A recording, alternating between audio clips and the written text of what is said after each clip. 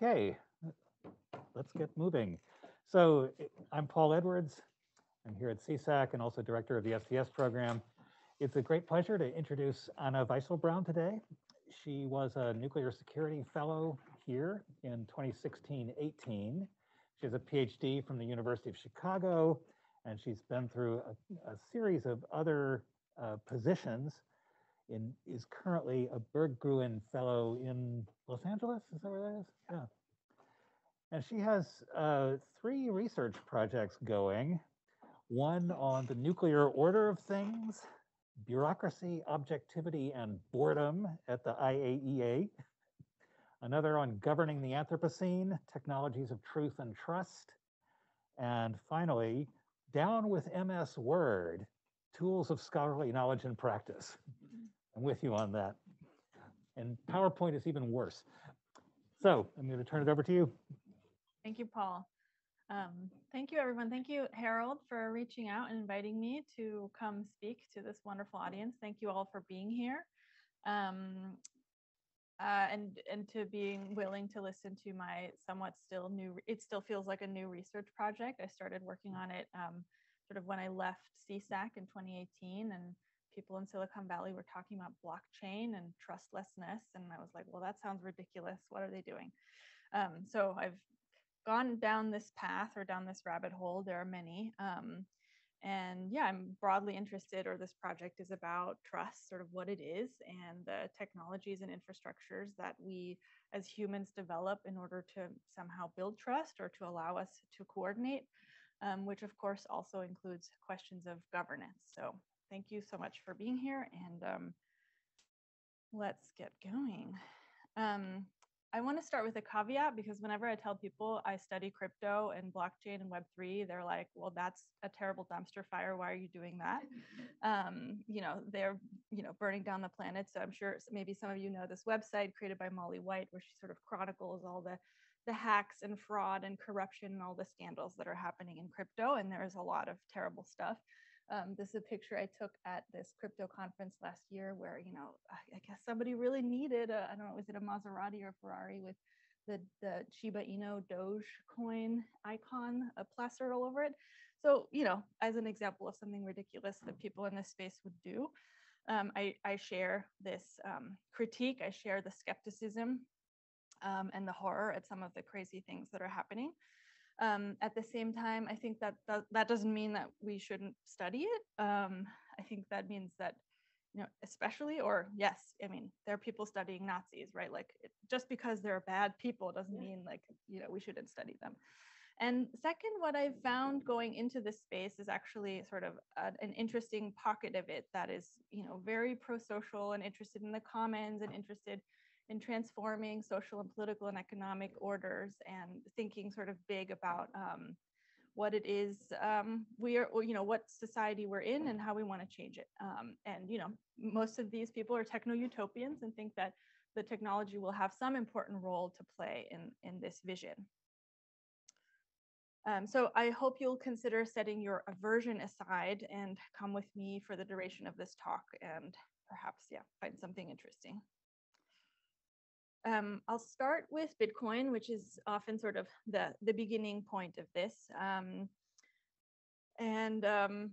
The sort of claim that Bitcoin allows people to avoid trust, which is very explicit in the pseudonymous author Satoshi Nakamoto's white paper, which birthed Bitcoin and articulated its principles in 2008.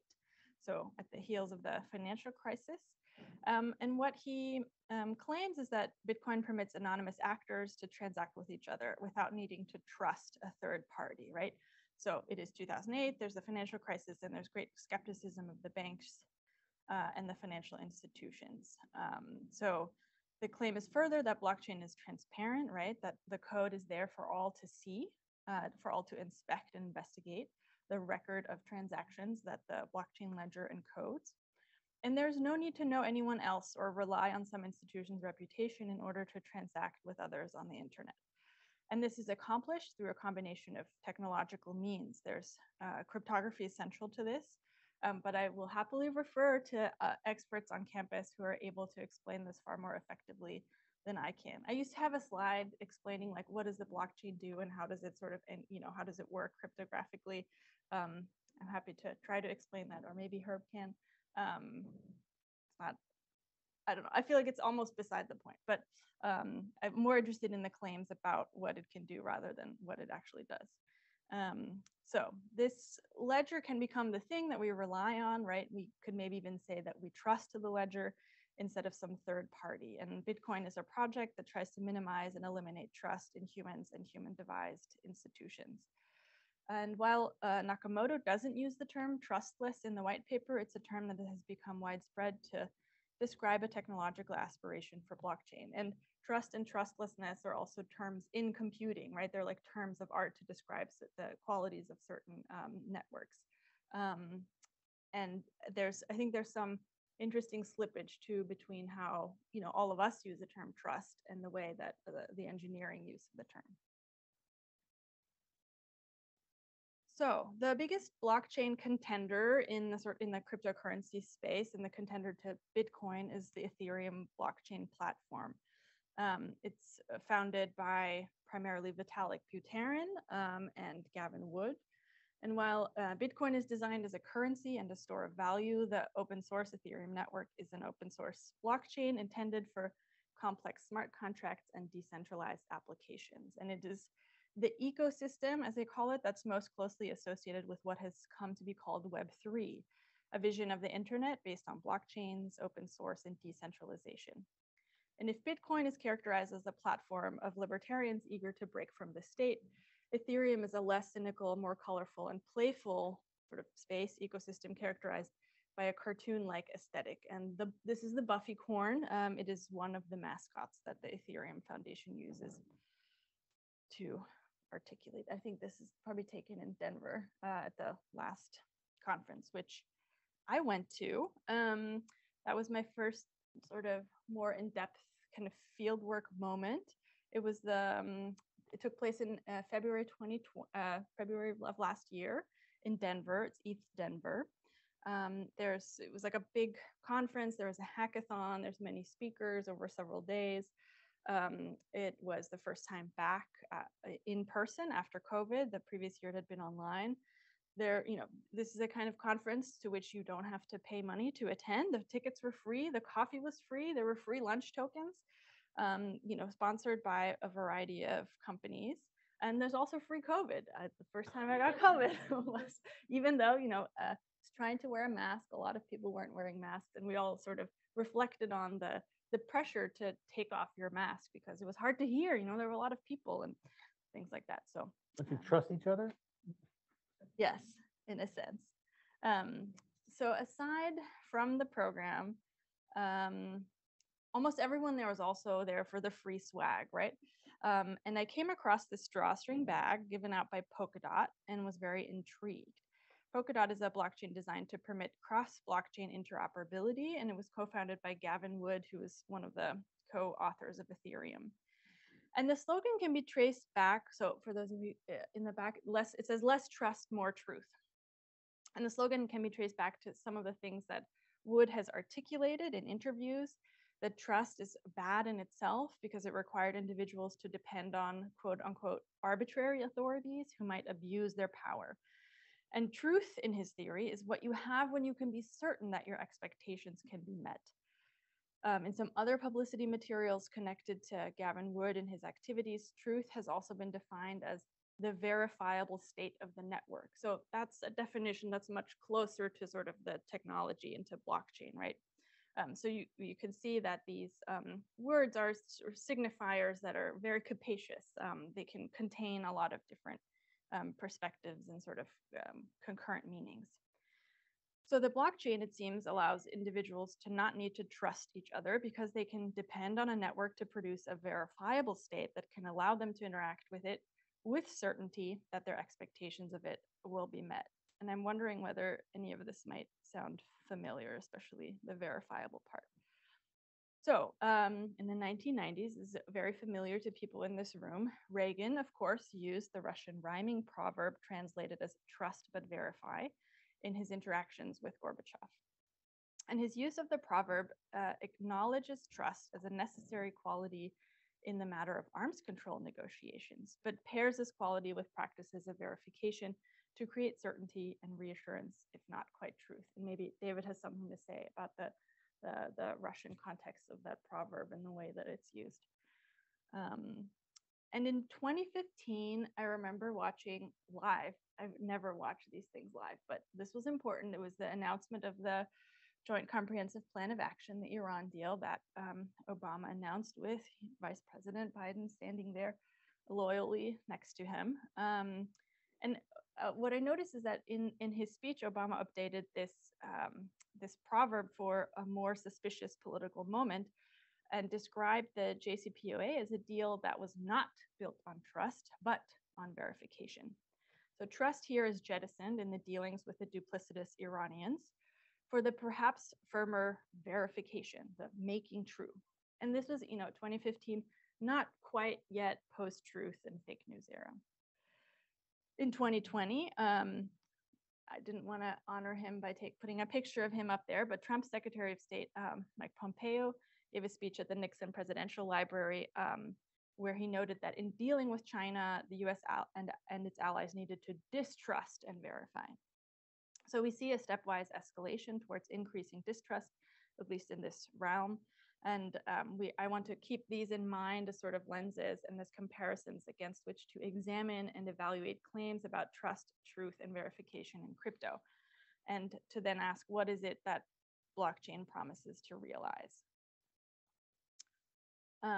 Here we have the covers of a few kind of more popular titles on blockchain, works on blockchain. There's the first two authors are sort of talking about that they're not here to throw out trust, but rather they see the blockchain as a socio-technical infrastructure that can restore and build up societal trust in a moment of increasing and profound mistrust in established institutions. So Casey and Vigna in the middle make a claim that the blockchain is almost like an extension of God's big book. They sort of have this, capacious history, a ledger in which all that is written down, and that the blockchain in that sense can serve as a consensus-based form of truth. So they're not really that interested in, truth as some kind of like immediate representation of reality, but they do have a notion of a kind of a consensus of what we agree is true.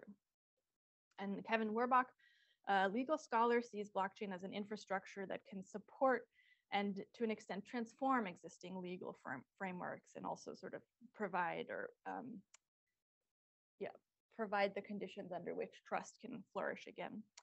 And then I just found this the other day while coming up with this presentation. Victoria Lemieux, and I haven't read it therefore, but I thought it was also an interesting take on the thinking of trust and information. She offers a specific discussion of blockchain's archival recording promises compared to centuries of archival practice concerned with the integrity and authenticity of information. So here we also have a sort of contextualizing blockchain's promises vis-a-vis other practices that were trying to do similar things. So verification seems to be a promise of some kind of mechanical reckoning of the truth.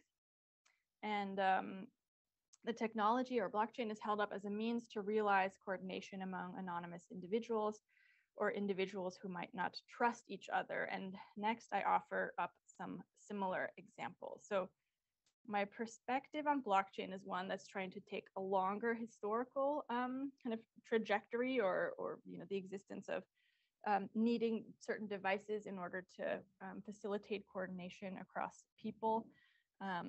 That this, blockchain in a sense is not quite new. So these are medieval tally sticks, and tally sticks have been used since the Upper Paleolithic. They were first mentioned in ancient times. They were devices for record keeping and mnemonic devices.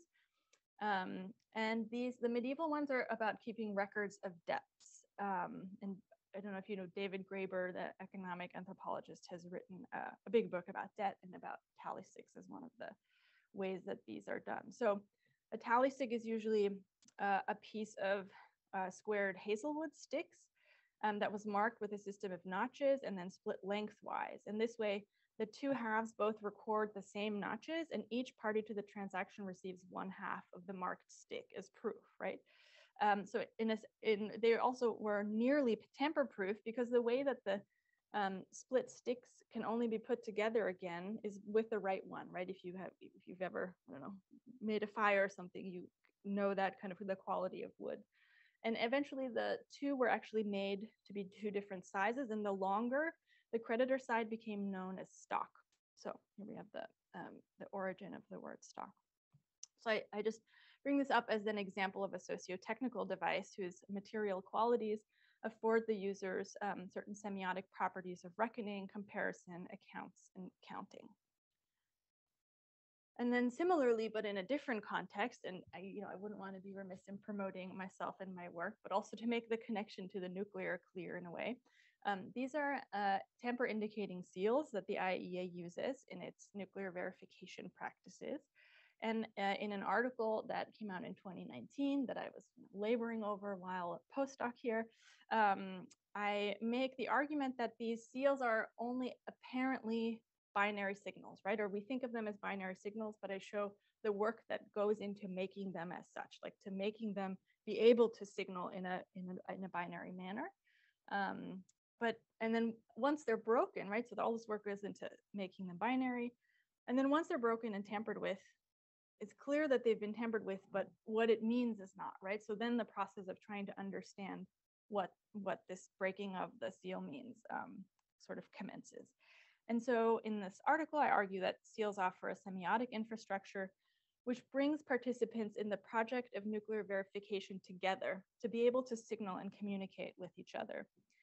And it's a common framework for the flows of, perhaps in the article I call it trust, and that perhaps this is in fact the work of nuclear verification, right? It's the development of an elaborate semiotic system, of which ledgers are a part, which coordinates participants around a common project and provides a basis for a common reality.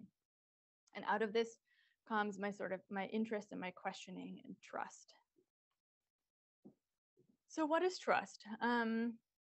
There's a vast literature across the social sciences and the humanities. In the social sciences, particularly, psychologists, sociologists, political sciences love to categorize trust. There's various typologies of different kinds of trust. And I guess I would suggest that there's sort of diminishing analytical utility in coming up with the 36 different ways, different kinds of trust. And I sort of tried to, or was more intrigued by explanations that took a historical perspective and showed that trust was actually a kind of affective orientation, or almost, becomes like a normative moral good, a sentiment at a particular moment in time. So Steve Shapin, actually, in his Social History of Truth, in his introduction, traces trust as becoming an occupation of the Scottish Enlightenment, right? Which he notes is the same time as sort of the emergence of friendship, right? Of association or of friendly relations between free equals. And trust becomes the kind of thing that governs those new kinds of social relations. And Shapin's argument is also that the gentleman, right, the gentleman scientist, becomes the only trustworthy source of information or truth because he is not beholden or bound to anyone else. He is independent, and his situatedness is thought to be disinterested. So I see a resonance there to expectations of truth in the blockchain as neutral and objective. Another person I want to mention, a German historian, Ute Frevert, who wrote a book that also situates trust as something that emerges really at the beginning of the modern age, right? Of modernity, right? You have the decline of religion, and she has this amazing notes, does this sort of like etymology, or like, let's look at the dictionary. And the trust used to be something that you only had in God. You did not have it in other people. And then eventually the definition changes, and trust is something that you have in other people. So, relationships between trust and faith and things like that continue to resonate, I think, in the way that we understand the concept today. So I'm interested in it less as an analytic and more as sort of an actor's category, right? Like, how do we understand this term? What is it meant to do? Why is it so morally laden, right? It's not, trust is a good thing, the decline of trust is terrible, things like that. Seligman, who's an anthropologist of religion, has also written a book where he sort of situates it as, as this a concept that emerges at a particular time and place in response to changing social relations. And that's sort of how I try to look at it. So nevertheless, I still find it helpful to take these sort of three categories, or maybe sort of layers of abstraction or layers of analysis in thinking about trust. So, and also I want to note, I feel like no slideshow is complete without an AI generated image. So this is, the prompt for this was trust in the style of Salvador Dali. So I think what is interesting is that maybe you see a sort of hanging in the balance, right? Like the concept of risk being in there somehow. Maybe that's just my interpretation. So these three ways of thinking about trust that I think are helpful when listening to people talk about it. So one way is confidence, right? Nicholas Luhmann's terms, it's Systemvertrauen, so the trust in the system, which is a sort of institutional trust that like the institutions will keep doing what they're doing. The DMV will always be dysfunctional in the way that we know. Interpersonal trust, so the sense of like risk and reliance on other people. And then the sense of a shared reality, like in what way do we understand to be inhabiting the same reality with others when we go to the store and stand in line. And it's really this underlying understanding, this underlying shared sense of reality was the ethnomethodologist Harold Garfinkel's big project in the 1960s.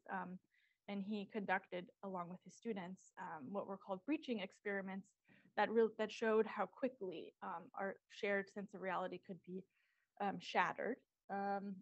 For example, he asked his students to, when they went home over the holidays, to act as if they were boarders in their own home, and to see, how did his family react. And sometimes, people reacted really violently towards this sort of questioning of, is this the same reality that we share?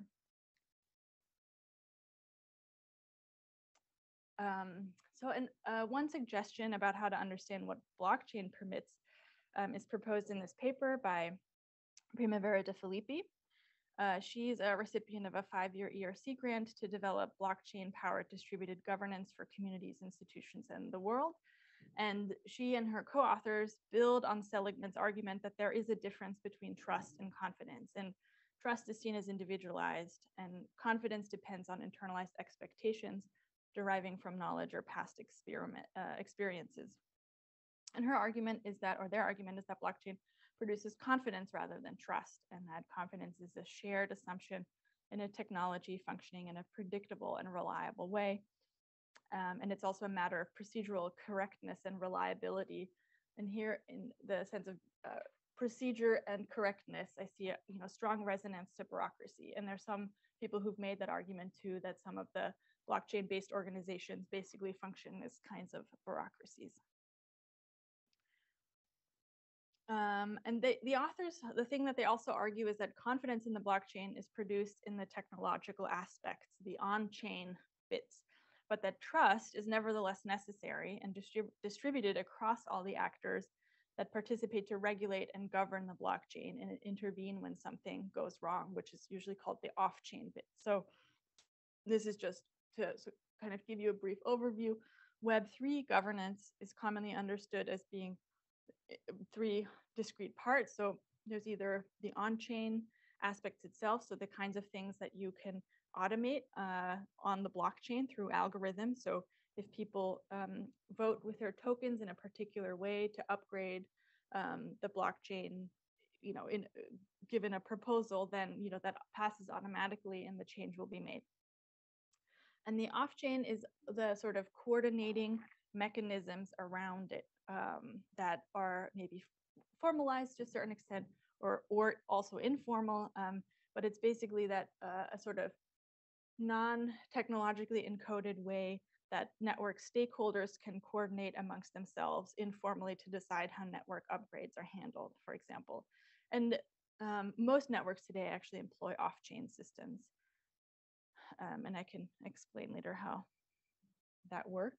And then IRL, I'm referring to sort of the regulatory environments that blockchain networks are existing within and sort of brushing up against. So the SEC, other forms of laws, or like what kind of an entity is a decentralized autonomous organization. So the DAO is an organizational form that has as its technological infrastructure a blockchain, and there are people, founding startups as DAOs, and some of there's a lot of sort of confusion, or maybe semantic expansiveness about like what a DAO might be or what it isn't. But a sort of basic understanding is that all the contributors to a DAO, there's sort of an assumption that there's some kind of that there's not it's a flat hierarchy, or like everyone has sort of the same say or the same kind of vote. So yeah. Okay. Then I find really helpful, this scholar Jan Loos did a sort of STS analysis of different socio-technical imaginaries of governance that exist in Web3, or specifically in the Ethereum ecosystem.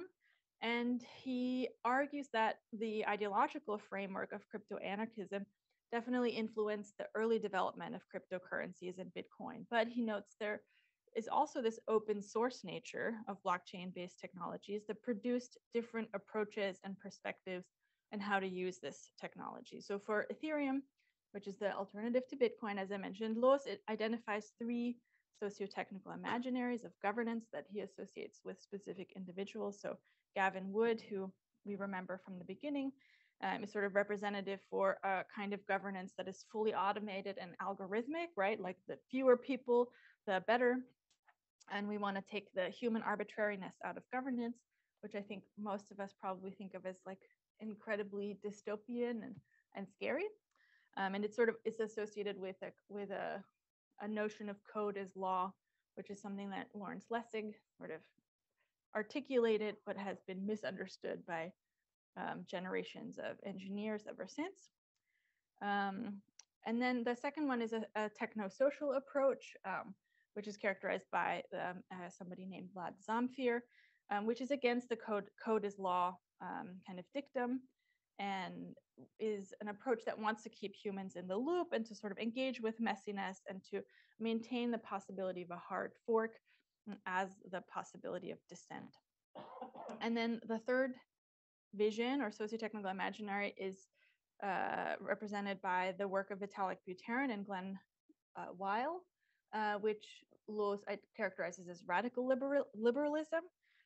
Weil wrote a book in 2018 with Eric Posner called Radical Markets, which imagines that the way that market capitalism has been working is not to the benefit of most of humanity, but if we just do it right and do it in this particular way, then we can achieve the kind of equality and freedom that we want. And Vitalik Buterin, co-founder of Ethereum, finds this very interesting, and basically is a proponent of the idea that markets and mechanism design can come together in the engineering of crypto economic systems that have particular outcomes. So you decide on the outcome in advance, right? You want a kind of, redistribution or some kind of equity, and then you design the crypto economic system in order to produce that outcome. So also, very techno-utopian. So here's, I'm going to end with just 2 examples of when things go wrong that have become sort of canonical or important examples in the Web3 space. So the first one was in 2016. The first DAO, the DAO, was hacked and basically sort of imploded the project before it could even get started. The DAO was sort of the first crowd-funded investment vehicle on the Ethereum blockchain. And if you want to read more about it, there's a great ethnographic account by Quinn DuPont, who was also a participant observer in this experiment. Briefly, what happened is that this project had a vesting period where everyone contributed their money, and then sort of a kind of a pause period during which it was discovered that there was a bug in the code that somebody had exploited in order to drain the funds from this treasury, which probably would have tanked the value of Ethereum as a currency, or Ether. So then, there was a lot of discussion about it, and the core contributors decided that what they would do was to hard fork, right? To basically sort of roll back the immutable blockchain to an earlier time and fork and go into a different direction. And then the fork works if like all of your contributors, those who are committing and working on the system, follow you, right? And continue working on that part of the fork. The sort of original, the hacked part still exists. It's called Ethereum Classic, but it's not as vibrant as the actual fork one. And it's interesting, you can basically in the Web3 space sort of tell what somebody's politics on blockchain governance are if you ask them about the DAO and the DAO hack, and if they think that it's solved the right way or not. So it's almost like a fun kind of litmus test. Okay, and then the second example happened more recently last year. The Juno network is another blockchain ecosystem that that did an airdrop. Carried out an airdrop. An airdrop is sort of the dropping of tokens into wallet holders, account holders' wallets. With the rules that were articulated with the airdrop was that there's a certain limit to how many tokens any one account holder could have.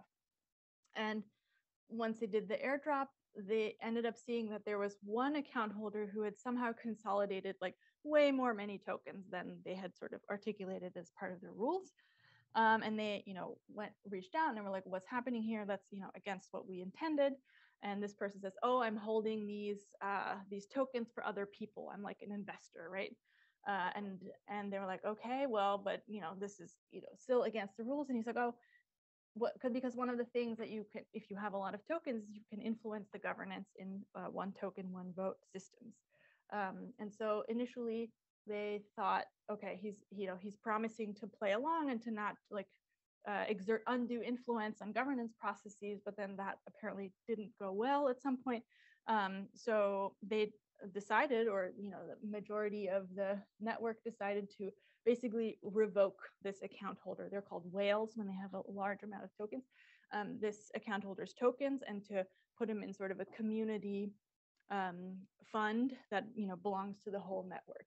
And that too was an important moment in Web3 in general, in the way that people are paying attention to what does it mean to have governance, to make decisions, to follow through on your vision, and how do you deal with people who who kind of go against that? How do you sanction people who go? Yeah. And yes, so then I have two quotes there. I wasn't able to figure out how to like make this one part, but they're basically a tweet thread kind of thing. And Jake Hartnell is part of an organization called DAO, which creates DAO tooling for DAOs. And I think it almost sounds like he's, yes, anyway, so basically he's just kind of pointing out, even when you think there aren't politics, there are always politics, right? Because we're human beings and we're trying to figure out how to do things together. So don't be so surprised. This is how it is. And, referring back to the original DAO hack as, a moment in, Web3's recent history that, serves as an orienting event. So this is my last slide. This is something that Vitalik Buterin said in one of his many blog posts. If you want to read anything about Ethereum, he has written many texts, and there's a book of essays of his blog posts that comes out as this. But I like this because he's really articulating sort of what the problem is, right? That if you have an online ecosystem that anyone can participate in, there's an anticipation that people will come who are trying to do things that are not what you want them to do, right? So how do you deal with coordination that you don't want? And I think it really gets to the core of the issue. If you start asking like, who is we, right? And how can this we be so sure of its stability? Because conflicts arise when a we that has presumed itself oriented around a common goal discovers that the basis of its we-ness is not as obvious as it first thought. At the same time, in the space, people are experimenting with liquid democracy, with sortition, with quadratic voting, to see if these kinds of decision-making mechanisms can help produce better governance. In the meantime, I think Web3 is an exciting space to watch for attempts to work through the fundamental questions of social theory, which is how humans do things together. And in this sense, I think blockchain does offer a socio-technical infrastructure for figuring out how to coordinate, whether that involves trust, confidence, or some basic assumption in the existence of what Wittgenstein called a shared form of life. And ethnographic research is one way to discover hidden assumptions and follow the conflicts to see what people are arguing about and what values and ideologies are clashing, how they are producing rifts and forks. So I look forward to your question. I hope this was a whirlwind overview. I'm happy to answer any more in-depth questions. Thank you.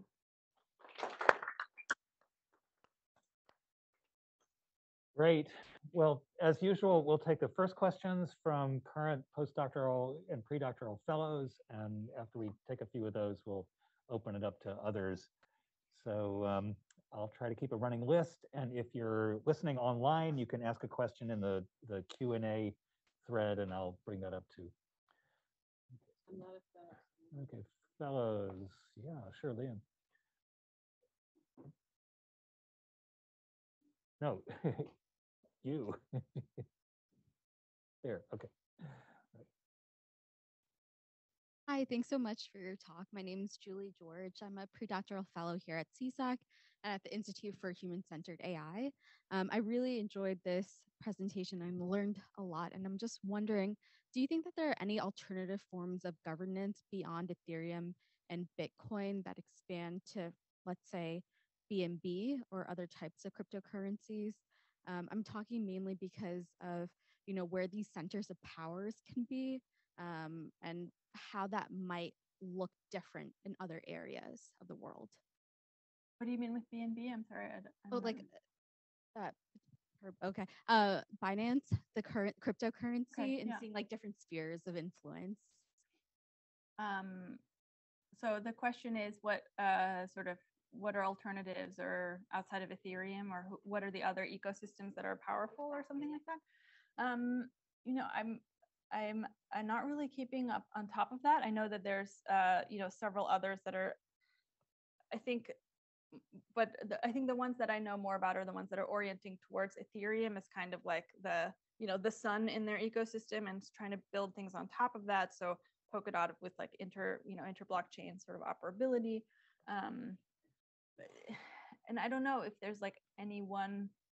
I mean, you can look to the big chains as like those that have that are working through specific kinds of governance challenges. I think what I'm looking for more in my research is sort of smaller projects and how they are dealing with the various things that come up. Yeah. Thanks. See, Ian. Hey, Ian Reynolds, pre-doc fellow here at CSAC and HAI. I kind of wanted to give you some more space maybe to reflect on this relationship between verification and trust, because in many ways, for me, they seem so interrelated. Like if we don't trust our apparatuses of verification, then we just get into like a verification redux all the way down.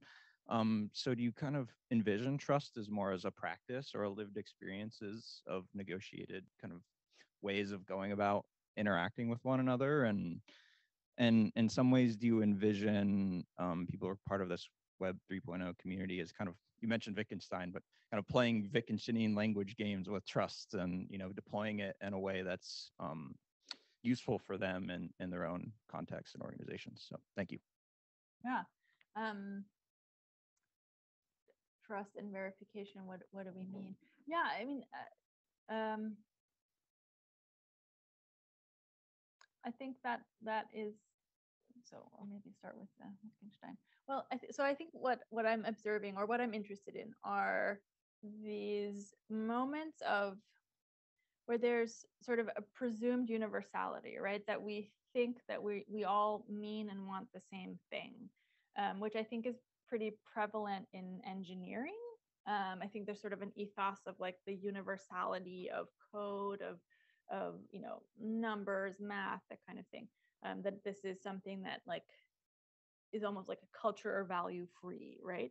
And that anyone can have access to. And then I think what you end up seeing, and I think specifically in Web3 in the crypto space, is that there are people who are coming to these projects with different interests, right? With different forms of life that and that only emerges in sort of moments of conflict, or when you realize, oh, we need to decide on something, and those people actually don't share, you know, what we think this network is about. So I think a lot of, or the way that that plays out most obviously is in Bitcoin, and but also in other sort of mining, other spaces where you have the validators or the miners who are maybe in China, right? And who have a different set of commitments to this technology, or who are being motivated by something other than what the people in, you know, North America are motivated by. And I think there's sort of an assumption that governance should be easier than it is. And then there's this puzzlement, like, why is it so hard, right? And I'm actually find really helpful Chris Kelty, who, you know, wrote one of the first books on open source software, and is very grumpy about Web3 and its promises, because he's like, well, haven't we seen this before? Isn't this the same set of ideas? But he, in 2019, his book, The Participant, came out, and he sort of talks about like the notion of participation, and that, and he uses Wittgenstein's forms of life to say that, you know, when we have the same form of life, when we share sort of a basic set of values, then disagreement is possible, and we can actually sort of communicate or work across those differences. But when we don't share forms of life, then what happens is perplexity. Like, we don't even know how to engage, because what, you know, is coming up is so alien or strange to us. And I guess, I mean, I have thought about this sort of in abstract terms about what it means to do arms control, to do diplomacy, you know, what are the, and I think one of the things that works in diplomacy is that you have, you know, diplomats who are sort of, who share enough, right, of in terms of their position, their structural position, and their sort of professionalization, and the idea of like what the diplomat does in a specific role, that that allows them to like sort of speak across, or like to permit this kind of conversation.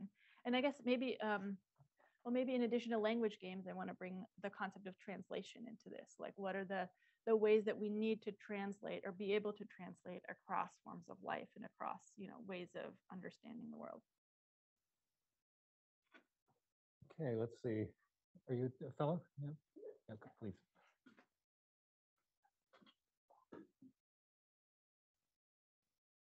Hi, I'm Rihanna Nielsen. I'm a cybersecurity postdoctoral fellow here at CSAC.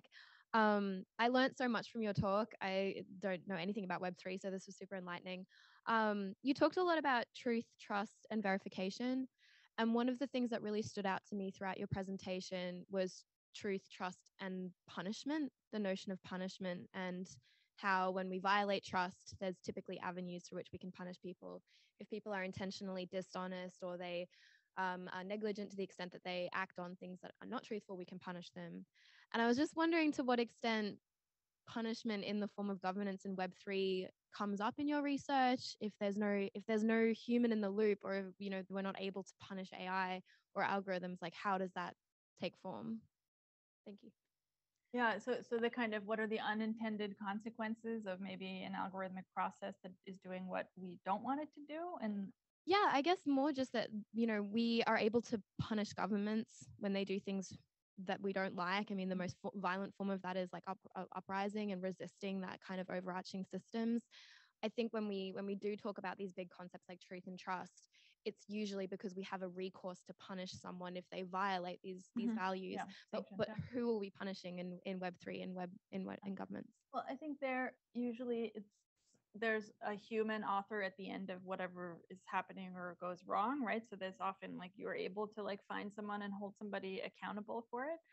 But I guess on the concept of truth and trust, I also want to offer, I think, something that's important to add to the conversation, that these expectations we have about sincerity and truthfulness and trustworthiness are not culturally universal, right? They're not universal human orientations. And the most helpful text on this is by an anthropologist whose name is Matthew Carey. He wrote a book, open source. You can get it on by How Publishers, called Mistrust. And his fieldwork is in the High Atlas in Morocco. And one of his sort of first understandings, going there as a Westerner to do research, is this sort of realization that people didn't sort of speculate about other people's intentions, and that they and at the same time there was not an expectation of like sincerity even among like very intimate people. So one of the quotes that he has that feels very like crazy to us, I think, to Westerners, is that one of his informants said to him, like, of course he would lie to me, I'm his sister. Right? So there's a very different expectation of like what how you interact with other people, what you can tell about them. And he said this didn't mean that like people lied to each other about important things all the time, but it was more about like if you met somebody walking to the village or something like that, and you're like, oh, what have you been up to? They'll like tell you something that maybe isn't true, right? Or they'll like make up something about what they did, because there's sort of a sense, or there's a kind of cultural sense of that you can protect that, right? Like it's nobody's business what you've been up to. And I think I've actually thought about that a little bit in terms of the Iran verification stuff, that there's this sort of insistence on sincerity and on coming clean, that I think we're importing, that has a very like Christian valence, like a Protestant valence even, that I think has become like universalized or normalized as like, well, that is just how a moral person is, right? And I think what's helpful and why I like being an anthropologist is knowing that there's other ways to be in the world, right? That there's like different value systems and different moral codes that are, not better or worse, but that, organize social cooperation in a different way, and, punish people in different ways, right? Like what are you punishable for? Is also something that is not the same everywhere.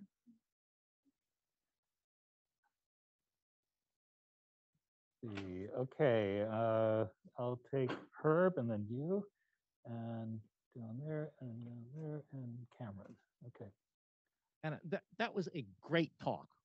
I mean, and so thank you very much. Two comments on it. That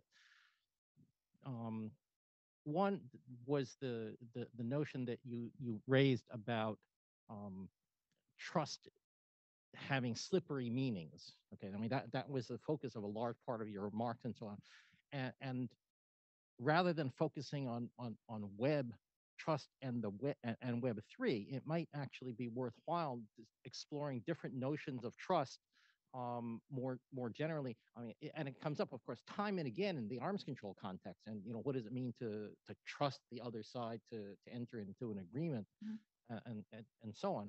I mean, for me, I mean, I'm a Web3 skeptic, but to put my cards on the table there.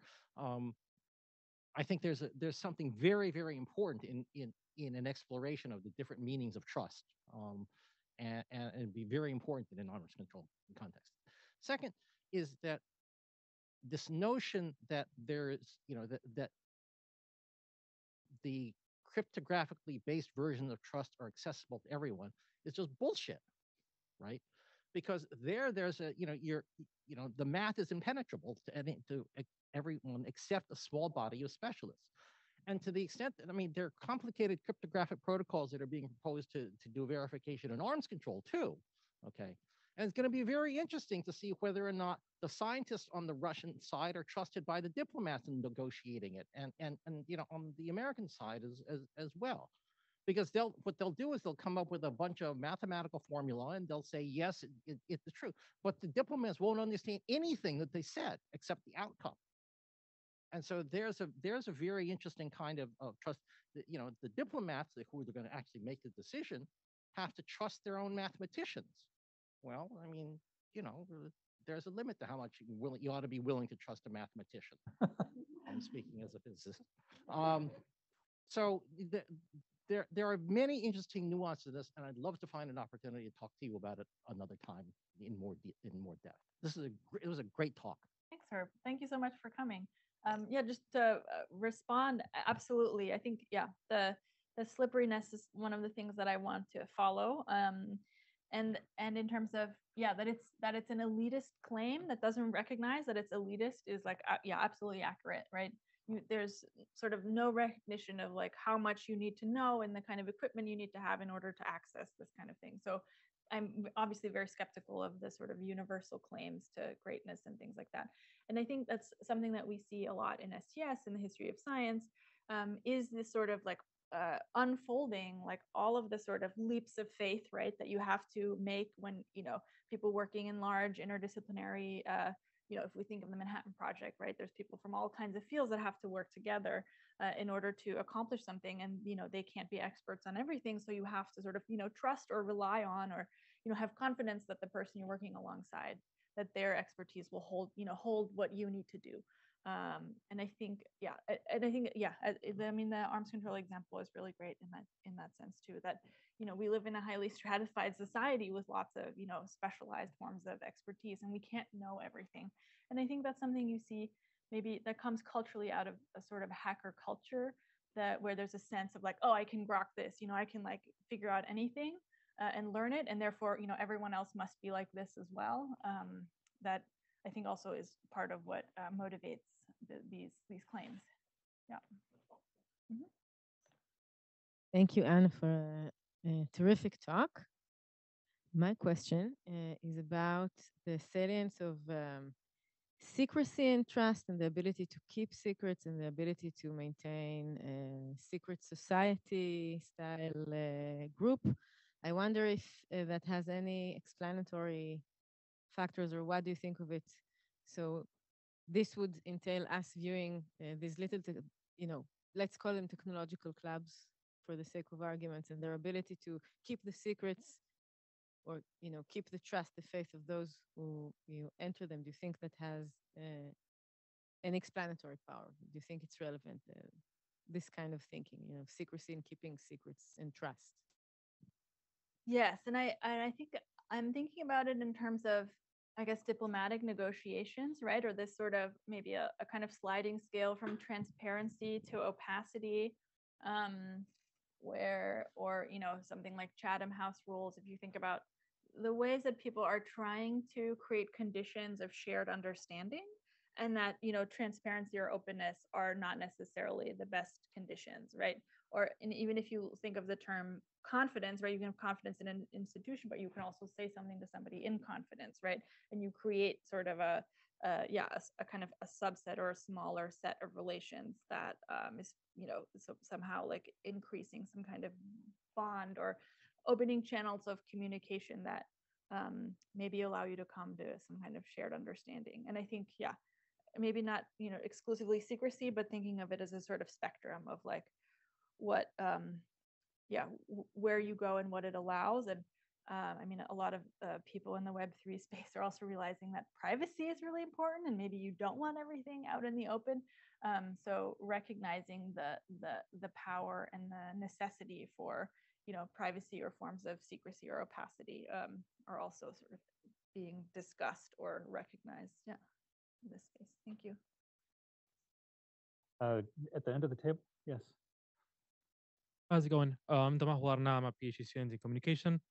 And yeah, thank you for your talk. Extremely interesting. And I was wondering, thinking about FTX situation and also crypto scams and rug pulls, it seems to me that there's an instrumentalization of the rhetoric and discourse around decentralization, but that sometimes doesn't really translate to the material world, right? So I'm thinking there might be like a sort of like a decoupling or a mismatch there. And I was wondering if you had thoughts about that. And also, if so, how do you work with this methodologically in your research? Methodologically? Yeah. Well, yes, I think a lot of the people in this space are also aware, right, of what does decentralization mean? When is it used? When is it misused? I mean, there was I forget his name, the Signal co-founder, Moxie Marlin Spike's, kind of critique last year, a year and a half ago, of of the centralized infrastructureness of a lot of these, NFT providers and things like that.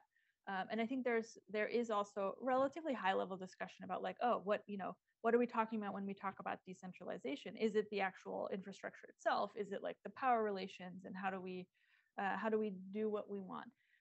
The other thing that I've noticed since the FTX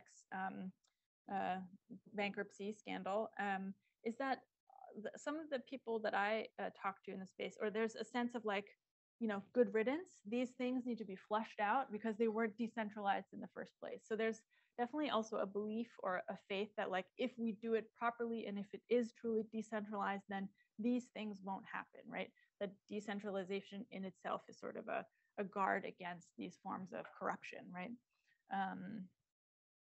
And then you said, how do I work on that methodologically? I mean, I follow these things as like discourses and arguments, right?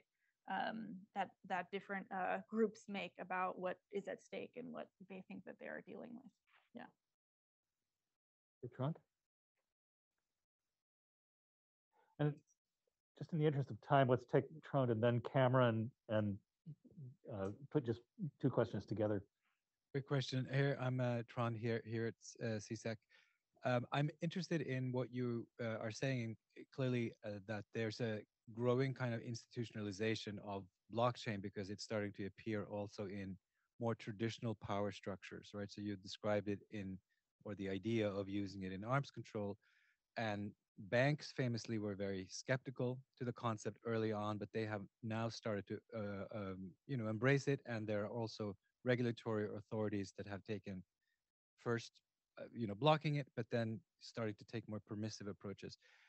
Do you think that as this process goes on, that it's possible to envision that this architecture of a decentralized ledger becomes a de facto governance principle also for highly bureaucratic and perhaps top-down organizations?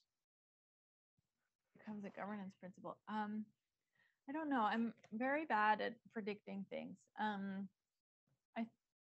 What I think is, yeah, I agree your your diagnosis, right? Or noticing that the skepticism has turned into more of like an interest and sort of like, well, how can we use this technology? I guess it's, it's kind of sticking around. So like, how might we use it? And then there's the important sort of distinction between a permissionless and a permissioned blockchain, right? You can have a private blockchain as well, which is one of the possible use cases in arms control or verification scenarios. Supply chain types of things. I don't know. I think you're talking more about like sort of on a conceptual level, right? Like how might what the blockchain affords be sort of introduced into an organizational structure or bureaucratic structure? I don't know. I haven't thought about that, but that's a great question. And the only thing that I can think of that is not exactly relevant, but relevant to California. I don't know if you saw that the California DMV is working to put titles, like the title registry for automobiles on a blockchain, and working with one of the blockchain networks to do that.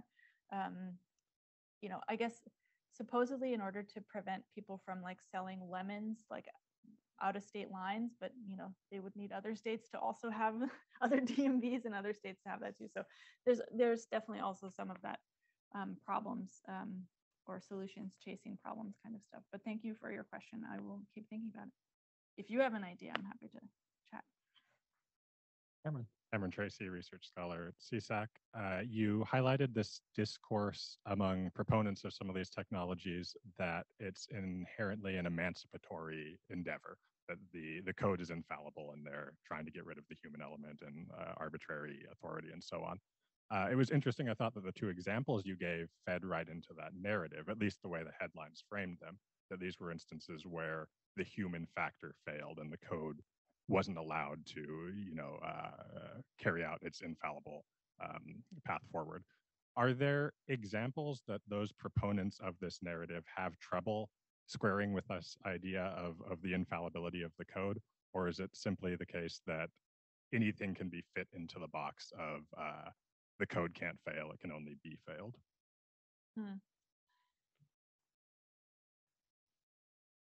Yeah, I don't know. I think there's maybe two sides of it. I think that there are some people who believe that like they can make the perfect system, right? That will like never fail.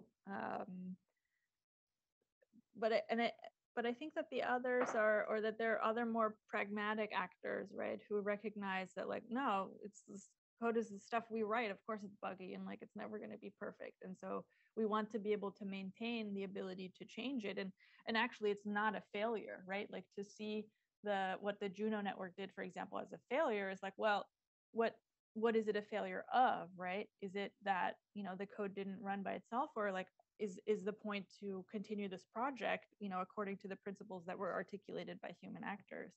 And so I think that's maybe an interesting thing that I might want to sort of follow across these sort of, you know, scandals or failures or whatever, is the way that it's framed, right? Is it, you know, a human failure, or are we reading that into it? Or, you know, what is a success? Like, is it, yeah. Thanks. Okay, well, we're out of time. I'm just going to add one comment of my own as we fade out, which might be useful to you. So the original meaning of the word that became truth in the English language had to do not with fidelity to reality, but with true as in my true love, or true to the cause. Mm-hmm. So it had to do with loyalty to a person or a cause, but it was not a relationship to reality at all. Mm-hmm. Yeah. So, thanks, okay. Paul. Yeah, great. All right, let's thank Anna.